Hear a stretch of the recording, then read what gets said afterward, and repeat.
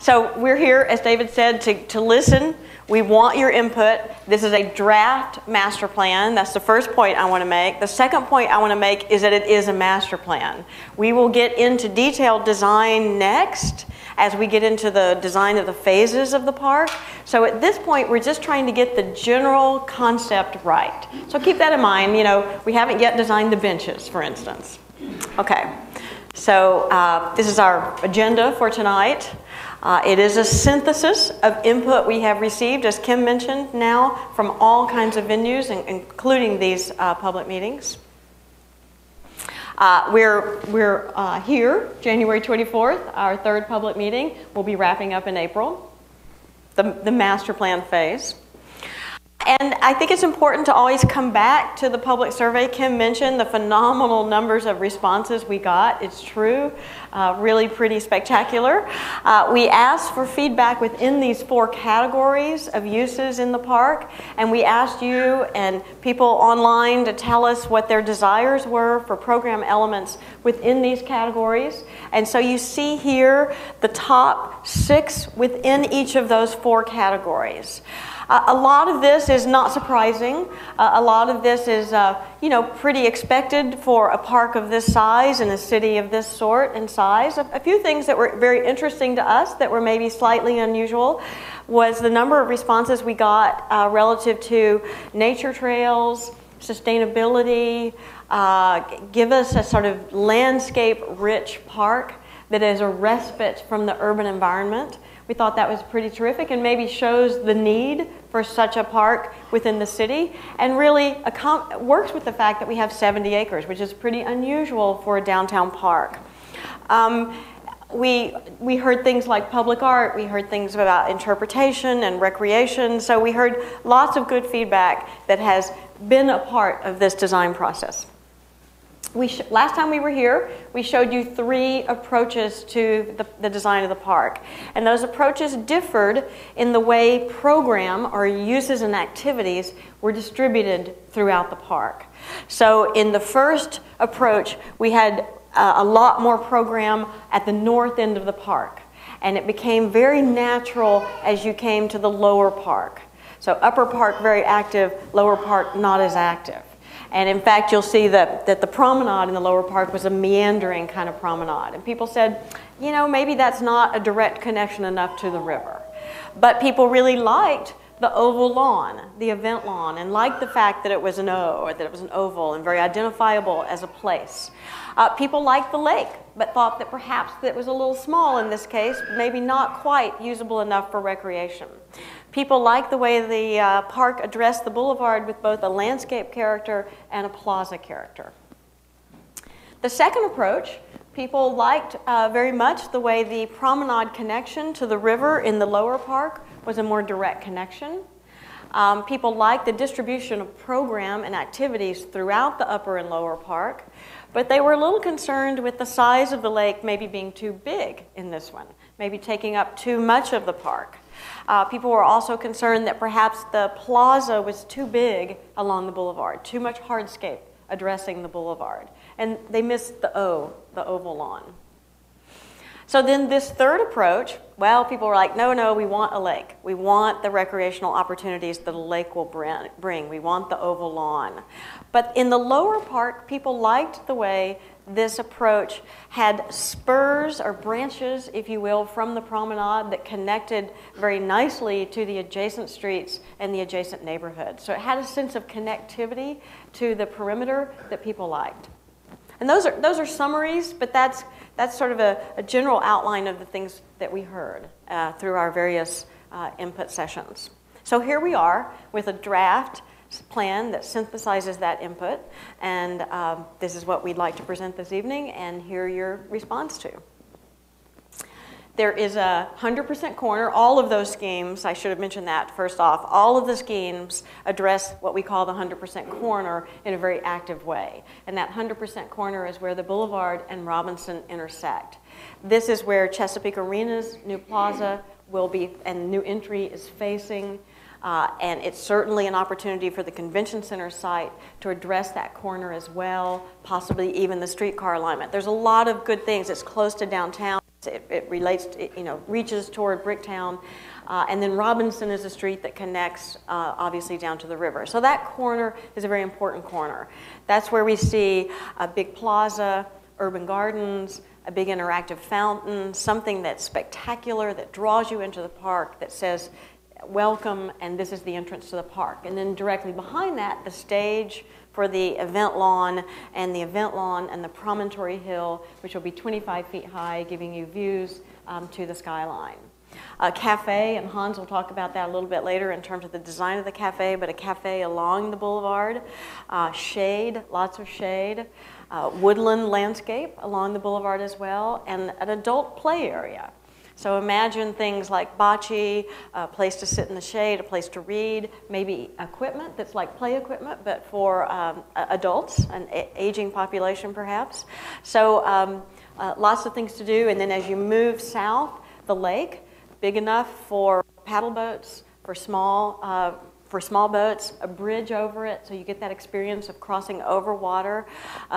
Just north of the lake, a children's play area, climbing wall, spray ground, restrooms, things that you need next to a children's play area. And then to the south of the lake, a small plaza where you would rent boats and where other kinds of concessions and amusement facilities could be. And then all along Robinson, gardens, shade, places to sit, activities, a real active Robinson area. Union Station, very much a jewel. We hope to see eventually become very much a jewel in the park, restored and reactivated in uses that can relate to the park. What a great place to have a reception and have your pictures taken in that beautiful building next to this lake. Then a connection to Skydance Bridge, very important connection to Skydance Bridge. And then that direct connection to the river, the promenade arcing down to the river, past meadow gardens, prairie gardens, wetland gardens. And then what we call the Panhandle, which stretches along the edge of I-40, being a discovery walk, a place for to discover nature and experience the beautiful woodlands, and ball fields, or at least open fields upon which one could play soccer or throw a ball or play frisbee, and other recreational facilities, court sports, again, restrooms, maybe some concessions. So the lower park has program, and that particular program at the west end of the, thank you Jacob, here, imagine that and its proximity to the Latino Community Development Agency and the Little Flower Church, a great synergy there of recreation adjacent to those uses. And then again, activities adjacent to Emanuel Perez Park, so that a gazebo, a playfield, a plaza could support and enhance that, that connection to this park that recognizes a great American hero that was born here. This gives you a sense of program, the diagram that has red for activities, blue for water ideas, green for landscape. The middle is then the plan without the trees, and the far right is the plan with the trees. We like to show you the plan without the trees so you can see what's happening on the ground. Now, the landscape I mentioned earlier is a very important part of how we make this park be about Oklahoma, specific, unique, not like parks anywhere else. And the landscape is one of the ways we can do that. It's big enough to create a landscape environment that will mature over time and become a really spectacular place that will showcase native Oklahoma trees and understory and a woodland environment as well as prairie environments as well as wetland environments. There will be areas of planted lawn for heavy use and play, but that will not be the majority of the park because we're conscious of water usage as well as wanting to create something authentic and different. The dark, I want to note the dark green woodland gardens. These are sort of islands within the park where it would be very lush landscape, and you would have those as places to discover as you meander through the park. So this is an aerial perspective, an aerial view, looking from downtown toward the river, and you see the I-40 corridor and Skydance Bridge in the middle. So hopefully from this view you get a sense of the activity along the boulevard. Again, the 100% corner, the notion we're showing of a big plaza, a place for gatherings, a big interactive fountain, something that's lit and beautiful, then the boulevard gardens, and the cafe in the boulevard gardens addressing the boulevard, a cafe that's as much about shade as it is about interior space, a very indoor-outdoor space. And related to that, the stage and the covering over the stage and the various sorts of facilities that one needs to host these big events in a place like that. The lawn, the Great Lawn, the promontory at the back of the Great Lawn, and then the pink oval plaza that I referred to earlier as the adult play area, a place for grown-ups, kids as well, but also a place for grown-ups, and the woodland. And then as you move back, as you move south, the children's play area, Robinson Gardens, the pond, the lake, boats on the lake, the bridge, the boat dock area where you can rent your boats, and then Union Station. And all this is a sort of spectacular foreground to Union Station. And the ramp up to Skydance Bridge, the promenade that just sweeps through the park and ramps graciously and beautifully and easily right up onto Skydance Bridge.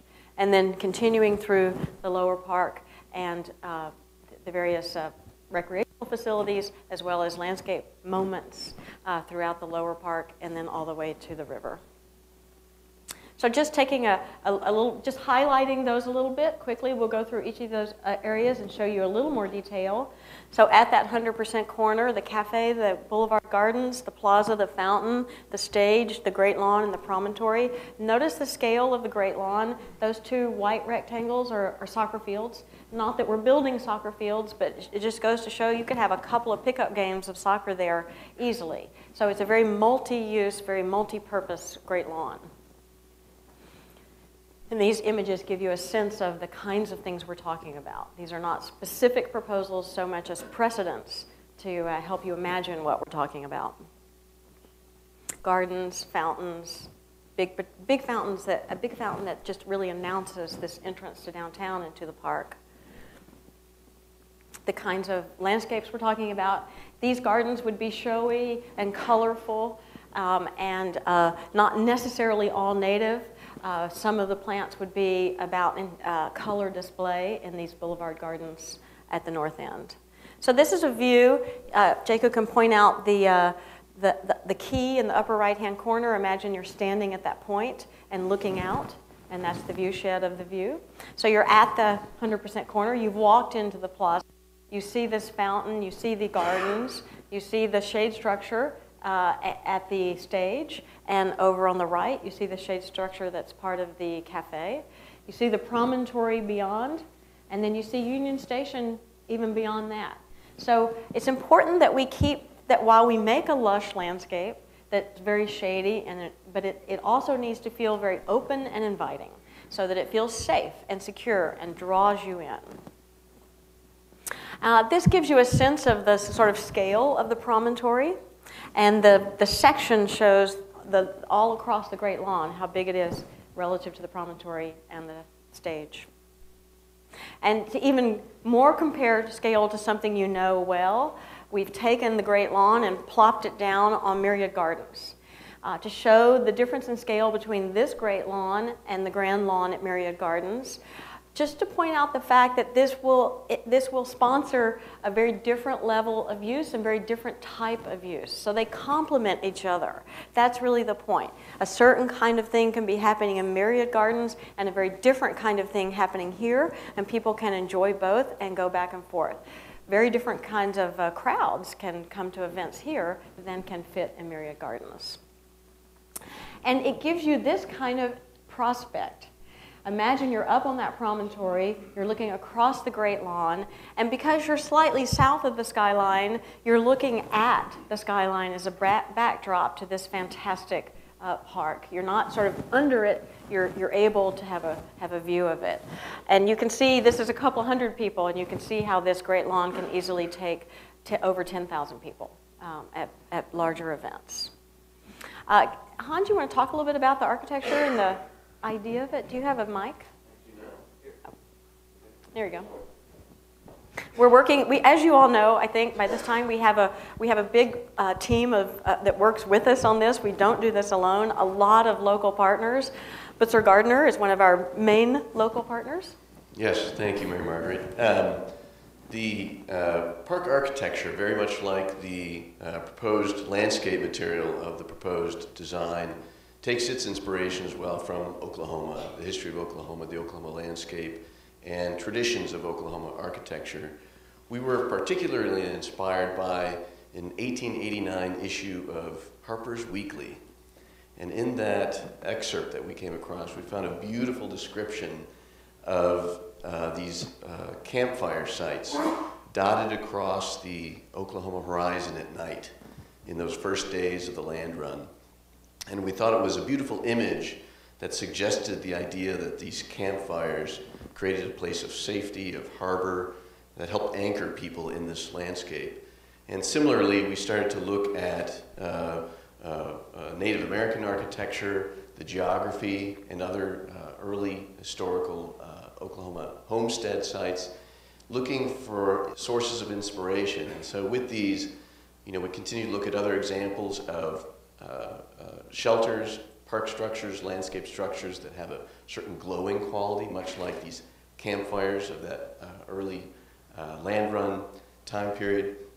But the big idea here is that, as you look at other examples of successful cafes and pavilions, both in the United States and throughout the world, that we develop an architecture that, whether it's a cafe, a stage, a shade structure, and other park service structures throughout the park, they have the similar quality, a diaphanous quality. Perhaps it's wood, perhaps it's steel lattice, all of which would help orient people throughout the park. But certainly at night, they become these beautiful glowing lanterns that help people find their way throughout and create a beautiful image of this Oklahoma landscape. I like to think of them as, imagine a hearth. Imagine the warmth of the fireplace and the hearth, and expressing that in these buildings. So then continuing to the rest of the upper park, the woodland landscape, and embraced within that woodland landscape, children's play, the lake, the boat dock, and concessions associated with that, and Union Station. So if you're standing on that promontory where we're looking toward downtown, just you turn south, and you face Skydance Bridge and Union Station, and you look across the lake, and you get this very different prospect. And that's what's one of the things that's so great about having 70 acres. You can create a variety of types of places and experiences, and that will bring people back again and again. Something for everyone. So people on boats, wetland edges to the ponds, beautiful big trees, ground, a climbing wall. And this is where in the children's play area we can begin to get even more specific to an Oklahoman heritage, where it can be themed in certain ways. We don't know exactly how yet, but that will be something we'll get into as we get into design. And then Union Station and the great possibilities there of potentially making that building have uses that relate to the park. It's big, and there's a lot of space in it, and there are a lot of issues, not all of which are resolved, but it's an opportunity that we want to make sure is not lost. So plant types, the Oklahoma woodlands, the ground cover below being, for the most part, a low ground cover. Again, not all grass in the park. And then these woodland gardens, where there's a little more height, but you're still seeing over them, you're still seeing across, but more lushness, more richness to the landscape. So as you enter from the other north corner, the northwest corner, thank you, at Hudson and the Boulevard, you have a very different experience entering the park. You're entering the park in a kind of natural setting. You still see that great lawn and the promontory illuminated by sunlight, because that's the clearing in the woodlands, so it brings you in, but you enter through this shady environment. And along Robinson, gardens, but maybe more about native grasses, more natural landscapes, not as intensive in terms of color or maintenance as the gardens along the boulevard. And these are some of the trees along Robinson and some of the plants, that idea of those grasses along Robinson. The model, which hopefully some of you saw as you came in, and feel free to look at it as you go out, that pulls it all together. And so we move to the lower park. And the idea of what we call the panhandle that stretches along Southwest 10th, that being a sort of meandering discovery walk, a place to get sort of lost, not totally lost, you'll still see the edges, but to feel like you're lost in another world. And then you end up in a recreational facility where there's court sports and fields and that relationship to the adjacent Latino Community Development Agency and Little Flower Church. Then moving down the promenade, you encounter another field for play. You encounter prairie gardens. Then as you get closer to the river, you encounter wetland gardens and the plaza and gazebo that will connect to Manuel Perez Park to really leverage that adjacency and the possibilities of use that can be coordinated. And then finally you reach the river and another field at the river's edge and connecting to that linear system of trails along the river. So you see examples here of play and courts and the types of landscapes we're talking about. And a view from that lower park looking north, so you see Devon Tower, you see Skydance Bridge, and you see picnicking and more passive uses. You see on the left of this image the promenade, and we'll come back to that. But these are the kinds of landscape types we're talking about down there. And this is a landscape that will evolve over time, because when we first plant those trees, they won't be creating enough shade that some of these plants will need ultimately. So it'll be a successionary landscape, and one that will sort of naturally evolve as the shade gets more and more dense. Some of the uses that can happen in the gazebo adjacent and plaza adjacent to Manuel Perez Park. Circulation and parking. Important considerations. The blue that you see on the boulevard and the Robinson is the idea of fast-moving bikes. Bicyclists who want to move, rapidly from place to place. On the boulevard, that would be in lanes that are part of the street. On Robinson, we think that would probably be in lanes that are separate from the street, but at the edge of the park. Then within the park, the main promenade, the green line, would be a place for pedestrians and slow-moving bicyclists. So children on small bicycles, people maybe on the Spokies that they've rented downtown or that they've picked up. But, coexisting wide enough for pedestrians and cyclists to coexist, maybe roller skaters as well, baby buggies, etc. And then the little dashed red trails would be pedestrian only, so that you have a kind of hierarchy of types of movement within the park. And as you can see from the links, you can choose your length of run if you're a runner and you want to run through the park. Spokies, bike rentals, and probably 3 locations make sense. Up near the cafe, maybe associated with Union Station, helping make Union Station continue to be about the future of transportation. And then maybe adjacent to Manuel Perez Park, closer to the river, so that you can then get onto that river trail system from there. So this is a view looking south on the promenade. So you get that sense of the width of the promenade, the fact that it would be specially and beautifully paved, custom benches maybe that sort of sponsor a different types of uses, sitting, maybe lounging. The lights, these fabulous lighting elements that would be sort of iconic lighting elements that could progress all the way from the boulevard to the river. And they would be elements that would refract and catch light in the day and then cast light in the night. They could have color to them, but they would be very iconic, very beautiful art pieces within the park.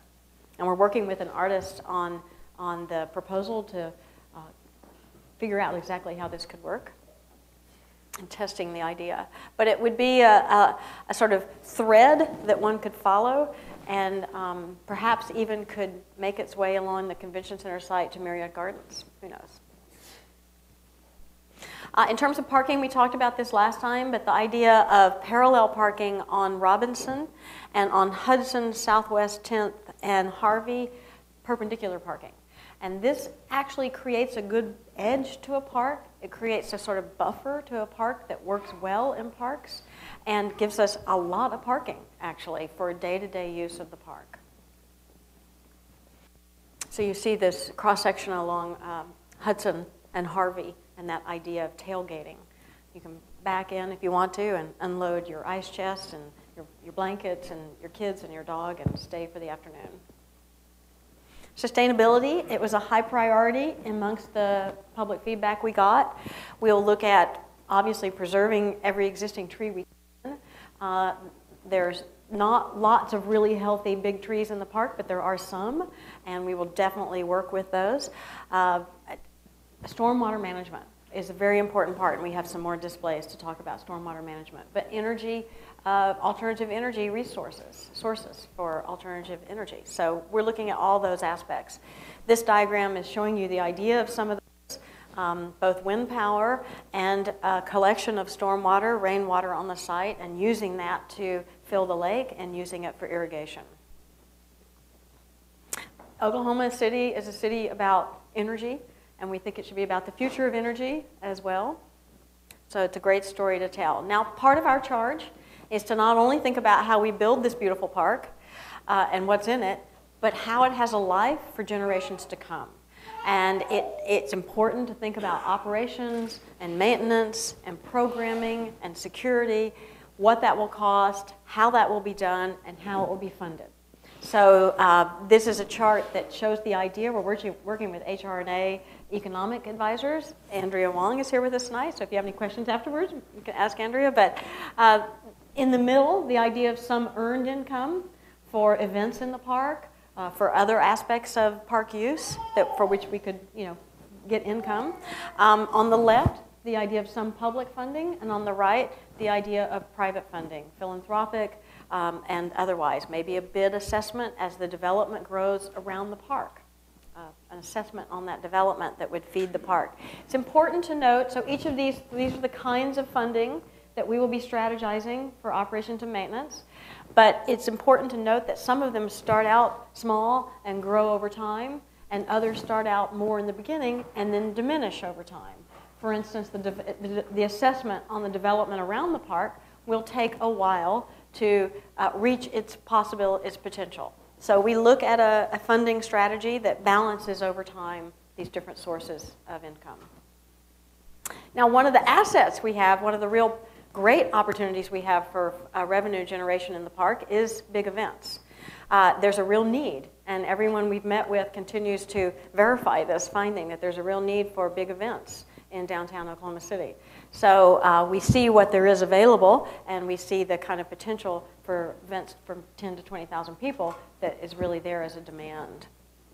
And this comparison shows how you compare to other cities of similar sizes and the kinds of events that they host in their parks. And you can see a similarity at that sort of 20,000 number amongst a lot of your peer cities. I think Austin is slightly unusual because of the South by Southwest event that happens there, so you get that huge number.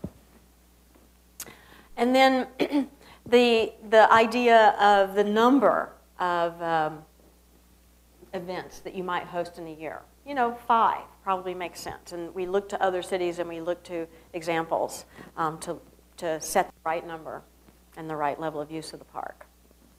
So we were also asked to think about how we might phase the park.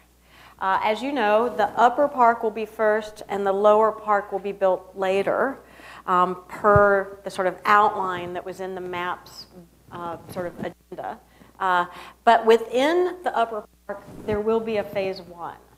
And the idea of the phase 1, which you see in this second diagram, is that development of the park will happen along the boulevard and a connection to Skydance Bridge, because those two things really need to happen now. So that really is a phase 1 approach. But we're looking at the issues that affect that, one of which is utilities. There are a lot of utilities on the site. There are more than what you see here, but these are the major ones, and you can see they crisscross the site. So we're looking at being able to, hopefully working with Johnson Associates, who are another major local partner of ours, looking at consolidating those utilities below grade into just a couple of corridors so that they're not everywhere on the site as much. And we're looking at the possibility of phase 1 including the event lawn. and the promontory, so that there are we have the ability, 2014 or so, we have the ability to host big events at the site. So people begin to have a picture of the park in their minds. They start using it. They start coming. The buzz starts. Maybe there's food trucks, because there wouldn't be a cafe in phase one, but maybe there's food trucks. People begin to use the park. There would be a stage. So you'd have all the facilities for hosting big events. The Boulevard Gardens could be built in their final form. The corner plaza with the big interactive fountain, the big feature, would not be a part of phase one. That would come in phase two. But a connection along Robinson to Skydance Bridge could be permanently built in phase one. So we're looking at ways to get the best bang for our buck in an initial phase one, to get some energy and some events happening there, and to help the surrounding development, be a catalyst to the surrounding blocks in terms of development of those blocks. So you would see something like what you see here in color, and what's in gray would be as it exists today. That concludes our presentation. I think we mentioned last time, and I want to mention again, that we are coordinating and working with the other initiatives that are happening around us. So the boulevard design, the transit design, the streetcar design, or route, the convention center design and studies that they're doing now for that site, and the development planning that's happening for the blocks around us. We're all talking to each other. David has set up these great coordination meetings that have been very productive, so that we're leveraging the efforts of each of these MAPS initiatives. So, love to answer questions or comments. All right, thank you, Mary Margaret. This is the part of the show where you get to participate. And we're going to open up the floor for questions, comments. And Scott and I will have microphones. If you just raise your hand, we'll get to you individually. So if anybody has a question or comment, it might take me a while to get to you. Pardon me. I'm Ian Fuller from IBC Gallery off of Broadway. As coming to public art in the park, I was wondering, are we consulting with local sculptors and artists currently, or is this being consulted out of state? Do we know so far? Well, we're just beginning. Part of our, so the answer is neither yet. We are tasked to develop a public art master plan. And that master plan will identify various opportunities. And I'm sure some of those opportunities will be local, and some of those opportunities will be otherwise, but we'll be developing that as an overall strategy, some of which will be realized over time, some of which might be realized initially. We have been, when we were first hired a few years ago to develop the concept before the MAPS vote, we did collaborate with Jamie Carpenter on those light pieces, and so we are still bringing those forward, but that will just be one aspect of an overall arts master plan. That's great. Just so you know, the art community is really pushing to be more involved with the public art pieces that are going around the city, so there's a lot of support from the local art to really get involved with these changes, so great. You have our support. So that's great, and we met with Robbie today, and we'll be continuing to coordinate with her. And we totally agree with that. We also think it's really important that the art be as integral as possible and not just be sort of plopped. So that would be a mutual goal, I think.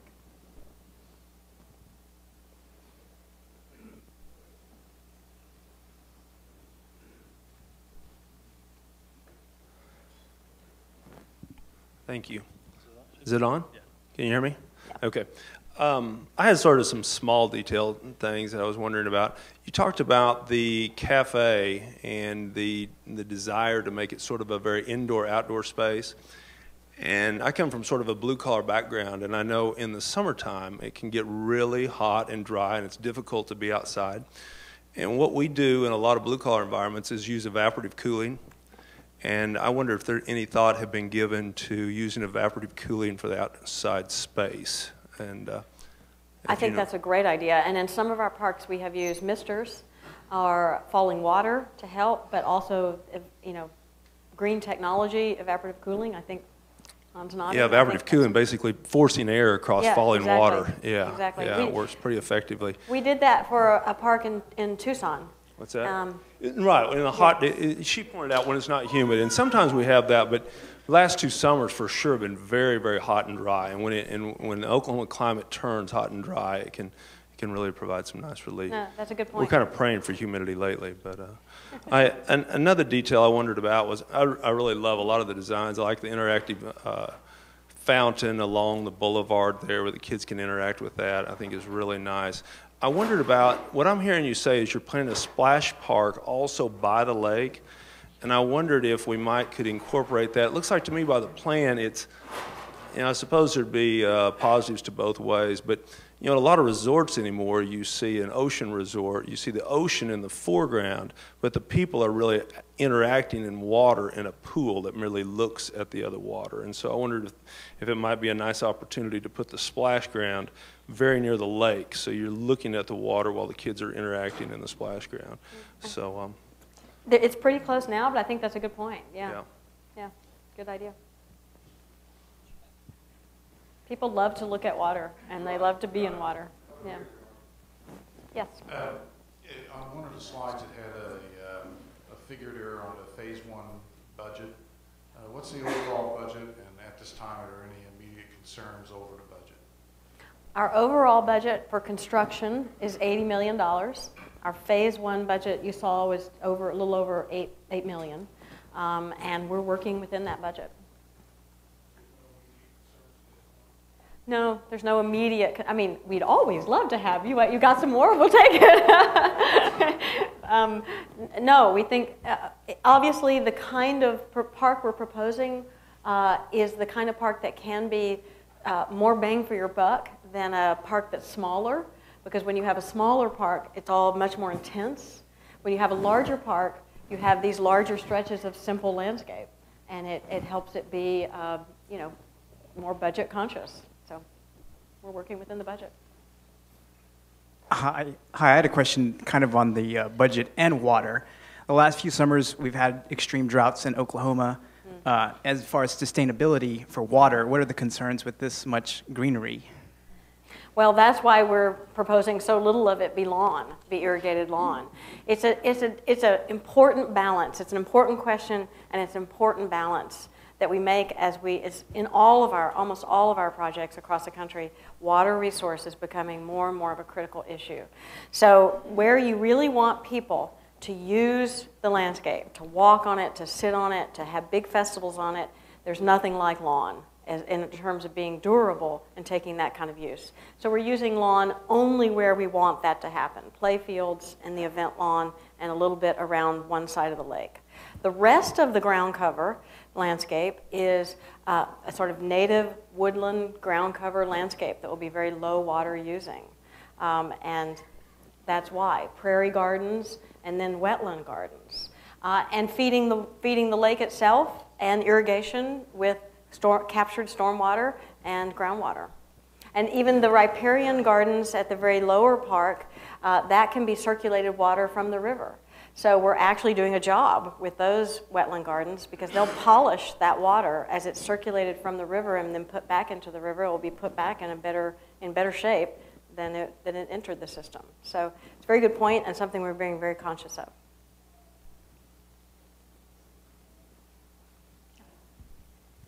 Yes, I'm Sandy Webster with the Heartland Council of the Blind.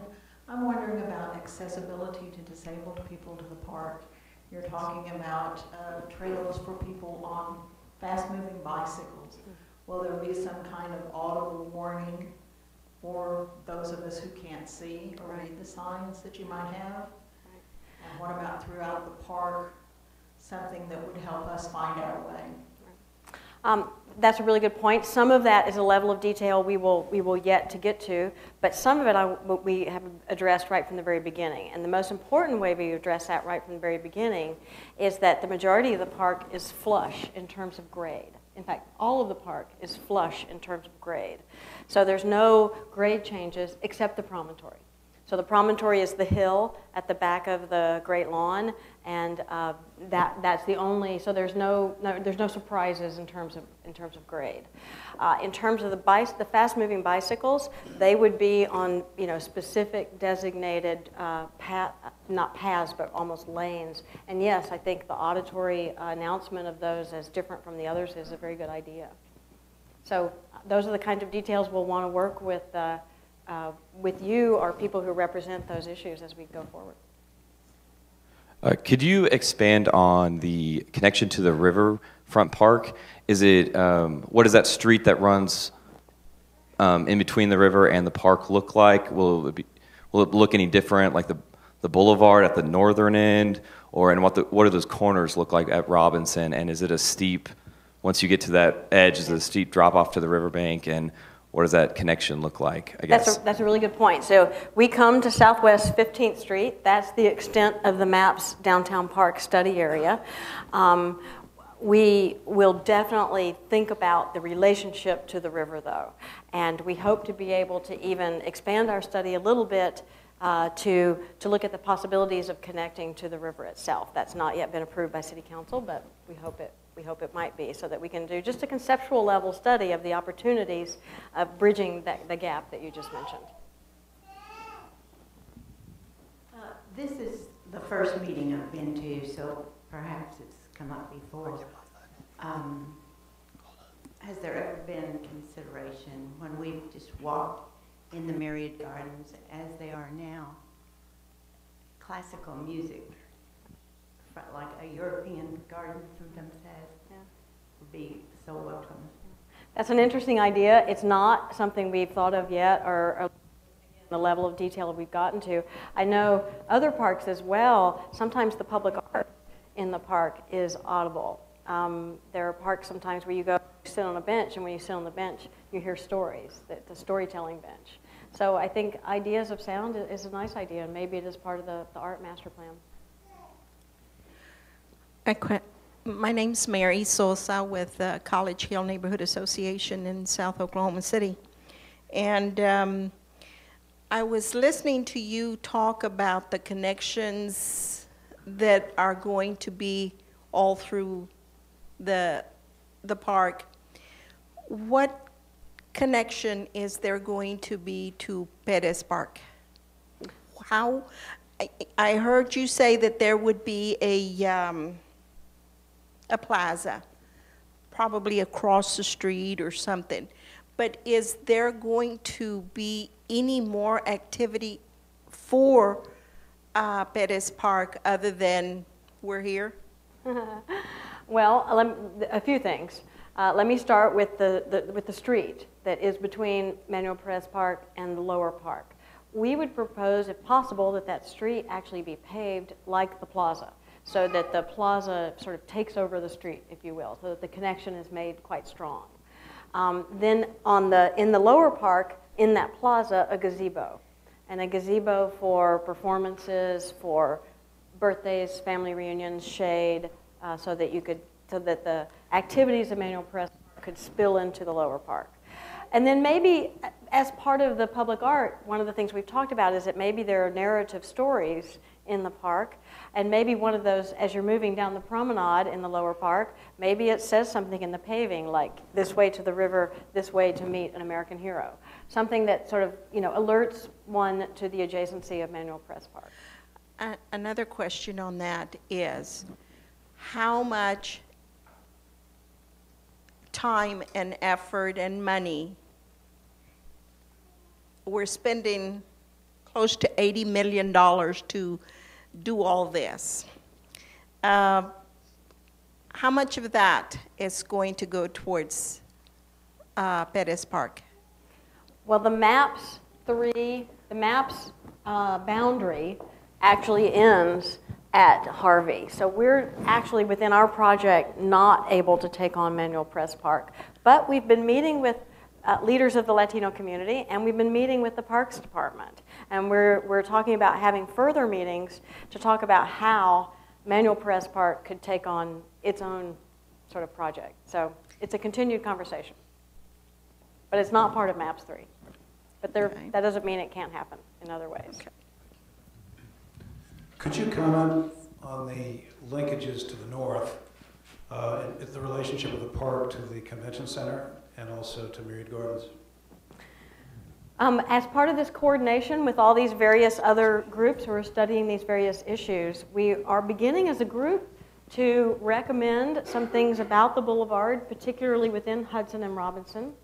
Our recommendation is to make that cross-section of the street as narrow as we possibly can, and to make it feel more plaza-like than street-like, to really connect the convention center block, or 2 blocks, if you will, to our block or 2 blocks, and to have crossings at Hudson, Harvey, and Robinson, where it really, necks down and bulbs out, so that connection is very tight. The rest of the boulevard might be have the wide planted median and be a sort of gracious, wider thing, but we're thinking that maybe in those blocks between us, it becomes very intimate. And so cars slow down, they realize they're in a pedestrian environment, and they realize they've entered downtown. Those are just preliminary thoughts, and again, we're all still meeting as a group, and there are lots of voices that need to be heard, and traffic engineering that needs to be done, but that's where we're headed conceptually. Okay. I represent the Oklahoma Health Equity Campaign, and I'm hoping that if faced with a dilemma, and even if there isn't a dilemma, in some of the areas that you are trying to determine where to place things because of, there might be some issues that, again, you just don't know which way to go. I hope that the city will seriously consider doing a health impact assessment, again, with those areas that are going to be more densely populated with people during events, because again, we're looking at decreasing injuries, minimizing injuries, and other kinds of things that could be detrimental to their short-term and long-term health. Thank you. Good point.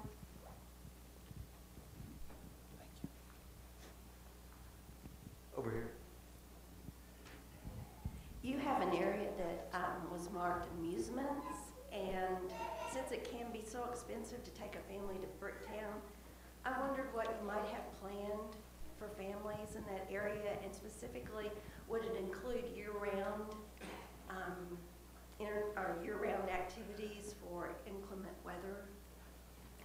We in that area, we're specifically at this point referring to that's the place where you would rent the paddle boats to go on the lake. There would be concessions there as well, or at least water and snow cones and whatever, and bathrooms. But that's not to say that in the future, of course, you've all heard a strong interest in the idea of a carousel. Maybe that's a place where one could be. That's not part of our project, but it's where one could be, and that could be housed to be interior. Beyond that, there's the possibility, we think, in the future that the lake could accommodate a larger skating rink than there is in Myriad Gardens. If that proves to be a demand, that's a possibility there as well. But those are future possibilities. Yeah, I'm sure for everybody, it's a great job. Well done. It's pretty exciting to see all this happening for us. But, and you've probably seen in your working the rebirth of the Myriad Gardens, if you will. And I'm disappointed that it now, and especially in some of the graphics that we see, the Myriad Gardens is isolated. It's cut off from core to shore. And so my question, can you help me feel better about that? Do you think there's anything that we can do to influence the development maybe of the convention center that would keep a connection of the Myriad Gardens?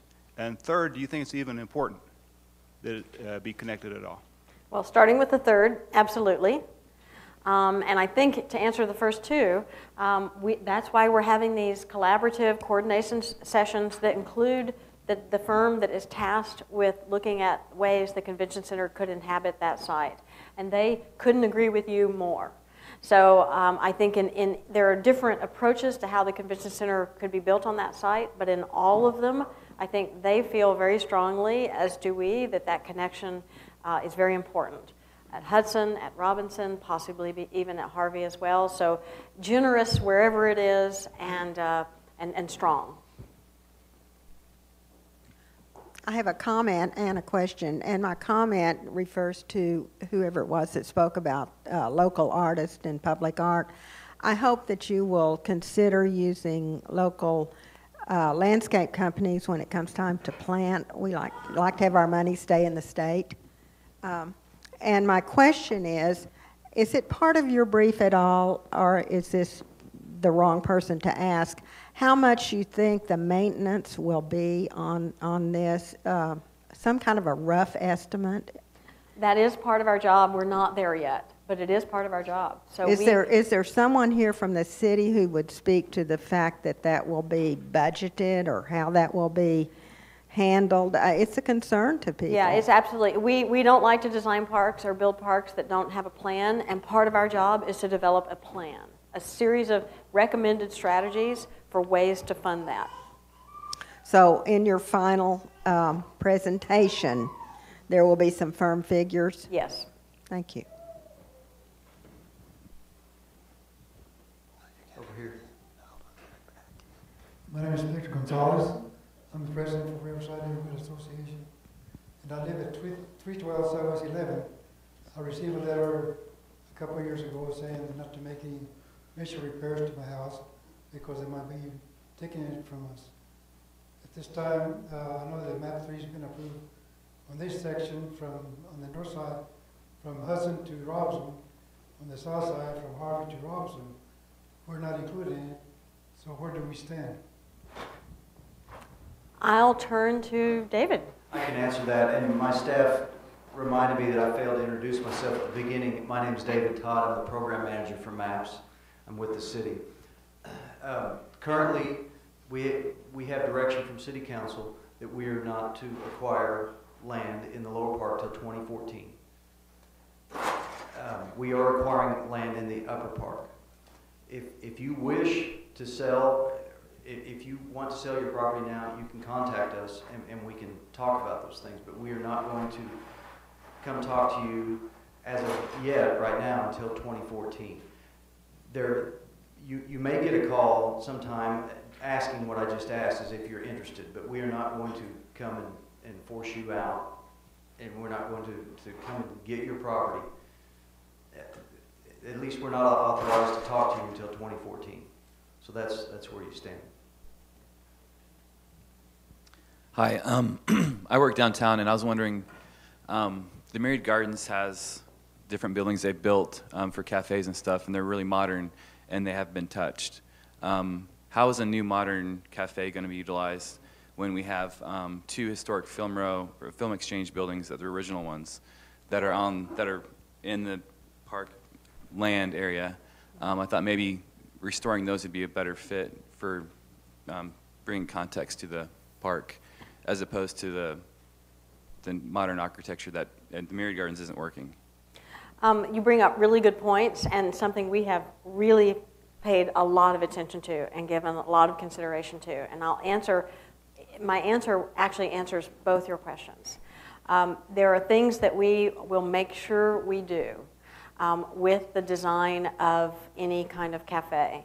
And it has to orient to the outside in a way that it can be seen so that people will come. It has to be sized. It has to be the right kind of cafe. So we think that means very informal. We think that means not white tablecloth. We think that it's important to have operators on board before we finish designing it, not the other way around. We did this in our park in Houston, Discovery Green, where the operators for the cafe came on board during design development so that they were part of making sure that it would work. We had made sure we had the market target right. All of those things are critical. Service has to work. All of those things are very critical to making something like a cafe work in a park. For those very reasons, the existing building on the site, the Film Exchange building, really was just in a wrong place to make a restaurant succeed or a cafe succeed. It was much bigger than a cafe needed to be, and the restoration costs of it would be really high. So it would need other uses besides just a cafe. We couldn't find uses that made sense that would support a park that could take on such a restoration process. And it's just not in a good place to be successful. The worst thing we could do is open a park and have a boarded up building in it. And that's where it looked like we were headed. So it just made much more sense to put those resources and that programming emphasis on Union Station, because Union Station is the jewel. And it's going to take all the program we can find and all the resources we can find to restore and make it a vibrant part of the park.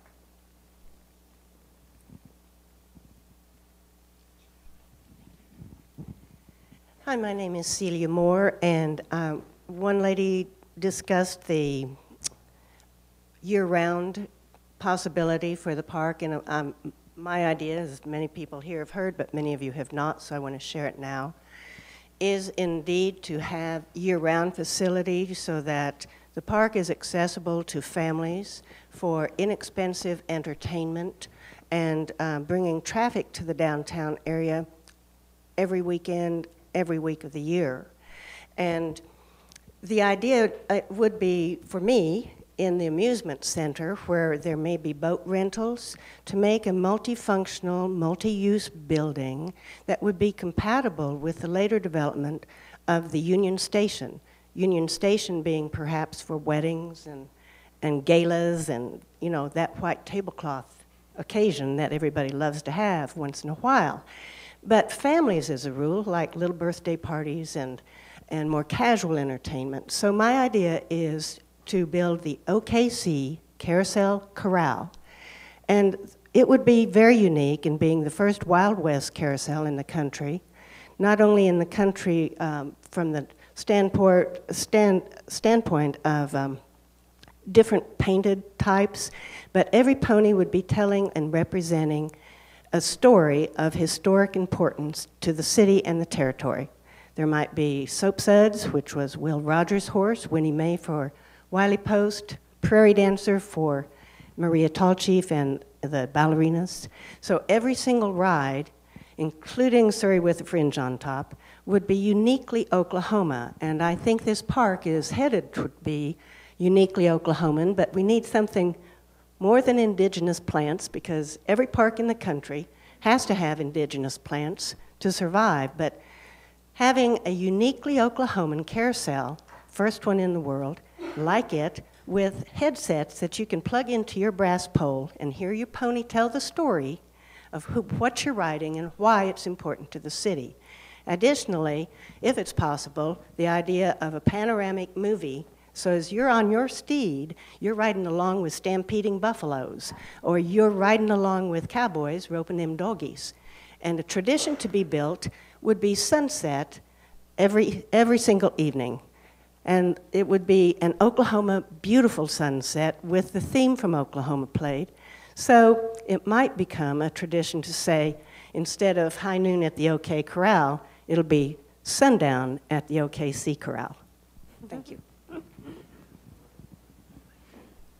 Fantastic.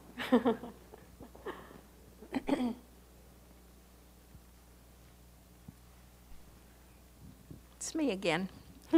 I'll go back to what the lady said back here. I'm concerned about the maintenance. As a long-time parks employee, my concern is the maintenance of this humongous park. Is the Parks Department going to be responsible for the maintenance of this park? Well, one of our other charges, I should have mentioned, besides identifying the maintenance program, and let me start with that, because it's not just maintenance, it's also operations. A park like this doesn't just need to be maintained, it needs programming, it needs administration, it needs somebody actively engaging possible programming in the park to bring people there. So we'll be identifying the needs, we'll be identifying the costs, and we'll be identifying the possible funding sources for that. We will also be identifying possible governance structures, and we're working with Parks and Recreation, but it may not be maintained by Parks and Recreation. There may be a conservancy, there may be a shared, there may be some things Parks and Rec does, and there may be some things that outside contracted help does. All that is yet to be determined, but it is our job to make recommendations for all of that, because it's important that there be a framework.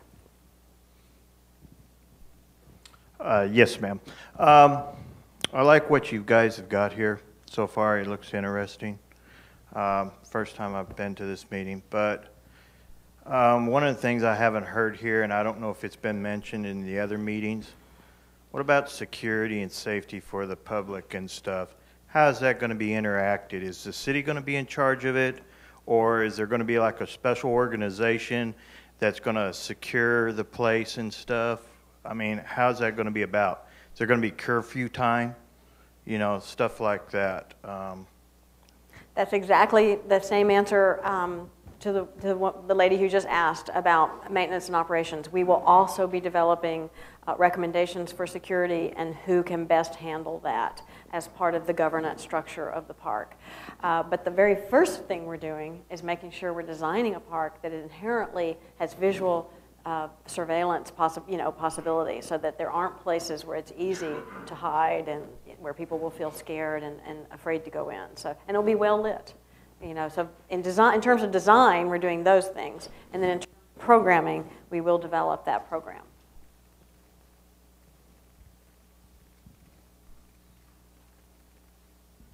Mary Margaret, I wanted to touch on a couple of things that have come up. One is the funding. It's just a point of information. I don't know if many people would recognize it. I think most of us are aware that Central Park got a really bad reputation about 25 or 30 years ago. Central Park in New York City. Central Park in New York City, yeah. And today, Central Park in New York City, even though there's how many millions of people around it and so much opportunity for bad, it's really shiny. You know, there's absolutely no graffiti, and there's absolutely, you know, it's just really a shining example. And what's really unique to me about that is to learn that it's not managed by the city. It is managed by a conservancy. And I mean, the city puts funding into it as philanthropy does. And I think it's a great example that parks are often a place where city employees just don't tend to have that level of detail and passion for that area that it really takes to make it all work. And so and I'm not picking on Oklahoma City employees, it's just a common thing I think that we need to recognize. And I think the sooner we as citizens, I mean, it's not something you're going to be able to do for us. I think we as citizens are going to have to recognize that that's part of it. And the sooner we can form a group like that and start looking for ways of caring for our park and not waiting for someone else to care for it for us, you know, the better off we're going to be. And so anyway, I wanted to bring that up. There was a few small things I wanted to touch on too. This dear lady down here, I love her passion about this carousel. I mean, she has just really got this passion about that. And I see you smiling, but I haven't really seen yet, maybe it's on there, but is there clearly at least a piece of ground identified with an arrow that says carousel? Well, it's cleverly coded within the word amusement. We think that's the right place for it. It's not within our budget to build it. Well, I know, but it doesn't cost very much to write carousel on the plan. Well, we were trying to be more general because it might be other things, you know. But that's the place. I think she will raise the money. I see there's little doubt to me that this woman's going to get this done. But I think it's important that you identify on the piece of paper carousel, so that she at least has a tract of land, and it helps her to build her expectation. Because if you don't write it on there. Okay, I hear you. So anyway, there's my. I hear you. He asked me if I have a question. I need that. In the form of a question, my last question. You talked about the lake being used as perhaps an ice skating rink, and I think that's exciting. I just wonder if you could speak technically to how would that work? Well, our park in Houston, Discovery Lake, has a smaller than this one. It's not big enough for paddle boats. It's more like a pond. But part of that pond, part of that small lake, is set up so that every year they freeze it. And it's built with the infrastructure to allow that to happen. And they ice skate on it. So it's very possible to do that. And to your first point, I do want to note that Tim Marshall is the consultant on our team who will be helping us with the governance structure possibilities. And he worked for New York Central Park during that transition. So he brings a great wealth of knowledge. Yeah, well, he's one of our consultants. Yeah, he's on our team. Yeah, it's called ETM Associates. His name is Tim Marshall. I'm David Puente. I'm with Perez Park, co-chairman of the committee to save the park. What we're talking about is funding, and you've made it clear that, you know, in your boundary you have no money for Manuel Perez Park. But here tonight we have city council members that it is your place to help us raise funding for Parks Department, city manager and people. We will be there asking for help because these people have realized the importance of a national hero Congressional Medal of Honor winner, and we appreciate you almost partnering with us, but you can't exactly. We appreciate you listening to us. We want to keep that important part of our community forever. And so we want the council to know that we're going to come to you. We've been with Wendell. We need help with building this park more attractive to the community, and everything you've done with the whole park, we are satisfied.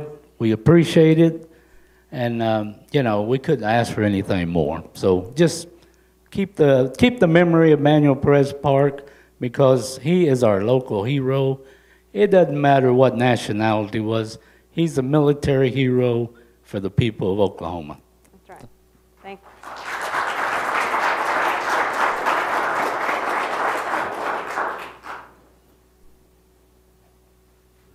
Perhaps that's a great final note. Anything else?